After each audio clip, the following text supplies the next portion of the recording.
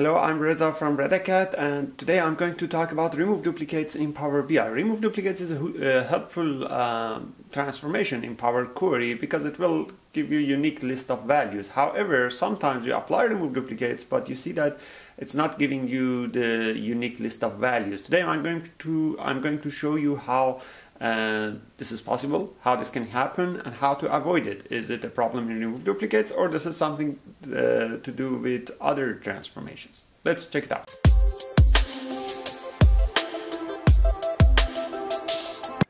To show you how the remove duplicates works, here I have an example. It's a table of all countries. I'm putting the country name as the column header. It's a table of all countries in my data set, and this number of countries, there are some duplicates records in it, as you can see. New Zealand repeated twice, Australia repeated multiple times, and I might have more than that. So let's say I want to remove duplicates from this. I can easily right click on this column and then say remove duplicates.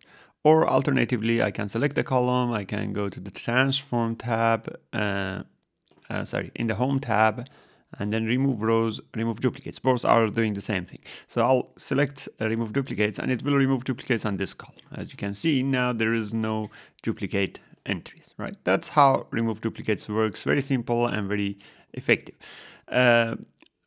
What are scenarios that you can use this remove duplicates for? For example, let's look at another table. Let's say I don't want to load this table. Let's say I have these two tables to load. A sales table that has information about each product, the quantity of that, and the sales amount, and the product and the product table. This product table has products information, name, and the ID. Right?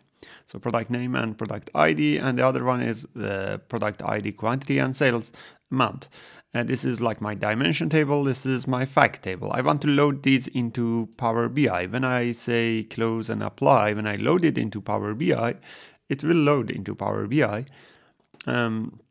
as the data loaded, as the data exist in those tables. But then when I want to create relationship between these two based on product ID, I will get a message like this that says this relationship has the cardinality of many-to-many relationship because we do not have unique list of product IDs in one of these tables.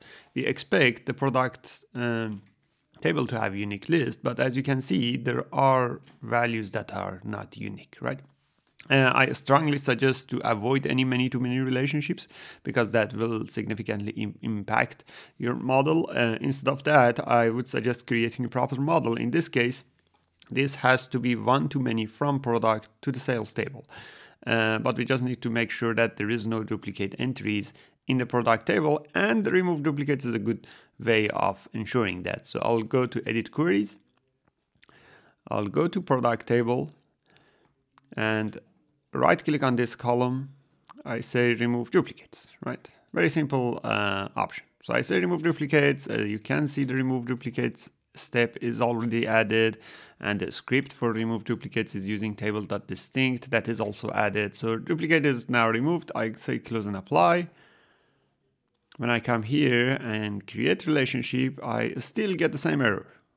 And when I look at that, I see that I still have that duplicate entry. So I see a scenario that I have said remove duplicates, and certainly I did, because when I go to edit queries, I see that remove duplicates step here, but the duplicates is not removed. Let's look at this and find out why. There are different reasons that remove duplicate doesn't work. This is one of those reasons. You can see that these two values are slightly different. This is with lowercase a, this is with uppercase a. Power Query is a case-sensitive language. In Power Query Word, these two values are two different values. They are not considered as the same value. So as a result, you will not get remove duplicates to consider these as one value and remove the other one, right? But when you load it into Power BI itself, or DAX, those are not case sensitive, so these two values will be considered as one value. So how to fix it? One way to fix it, one easy way to fix it, is to change all of these values to uppercase or change them all to lowercase, and then do the remove duplicates. So I'll go one step back.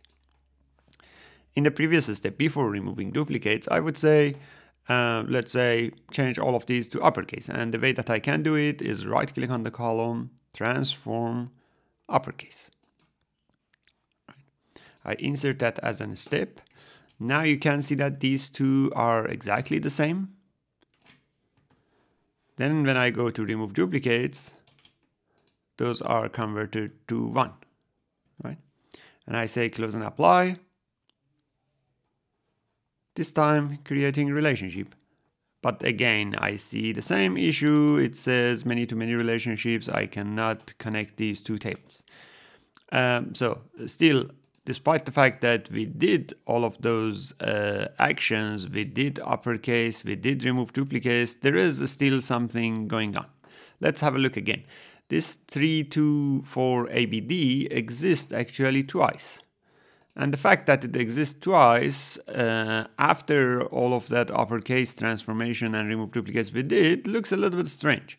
But the fact is that they might not be exactly the same. One of the other reasons that remove duplicates might not work is that the length of these two scripts, let's say these two text strings, might be different. And that is a way to find out that are they exactly the same or not. How can I find out the length? I can click on this column, go to go to add column tab. Then from extract, I would say extract length. That will give me length of this column. You can see that these are mostly 6, especially this line. But when it comes to this line, it is 7. So these two, despite the fact that they are exactly the same, one of them is 7 characters, the other one is 6 characters. How this is possible? It is possible with some space at the beginning and end. Probably in this case, it is at the end of the script. There might be some other characters that you don't see as well, right? There are different ways that you can handle this. You can right-click on this. If it is a space, you can right-click on it and trim it. But remember, this has to be done before removing duplicates. So I'll go to a step before removing duplicates. And I right-click on this and I say transform, trim. Insert that step. Now, when I go to remove duplicates, now it is gone, and in my text length section I will see all of these is 6. I can remove that text length because that was just for me to test it how it works. Now I can see that these are all removed duplicates, but text is not the only, let's say space is not the only scenario that might happen. You may see some other characters that you don't see, but they are there. For those you can say transform clean. Clean will remove those characters. Sometimes you see also some characters that neither trim or clean will remove those. In those cases, you have to exactly find what that character is and then use options like replace values to replace those values with blank, and then you will get a proper output. So right now in this scenario, this combination of 4 steps actually give me removing duplicates. I first change them all to one case, uppercase or lowercase, do the trim, do the clean, then remove duplicates. Now in this case, I'm sure that these are removed duplicates. I'll close and apply. And now I can create relationship between those two, and the relationship is one-to-many from the product table to the sales table, right? This is quite important to consider when you do remove duplicates. Otherwise, you'll use remove duplicates, but you see that it is not working. Or you use remove duplicates, it is working in your current scenario, and you get it working, you get your relationships done. In the next refresh, suddenly you get an error that there are duplicate entries in the product table. You wonder why, because you did already remove duplicates. That is a scenario that you need to go and look at these options. Probably there was a character that you haven't seen, a space, or uppercase, lowercase. It's always a good idea to consider doing a number of these steps at once, or you may even create a function combination of these, and make sure that you always get the unique list of values. As you have seen in this video, remove duplicates doesn't have any issues. It's just removing duplicate entries. However, in Power Query Word, there's a difference between uppercase letter and a lowercase letter. Also, sometimes there are characters that you won't see in a space at the end of the text, or any other characters that you won't see. When you do remove duplicates, make sure that you take care of all of these types of transformations before removing duplicates.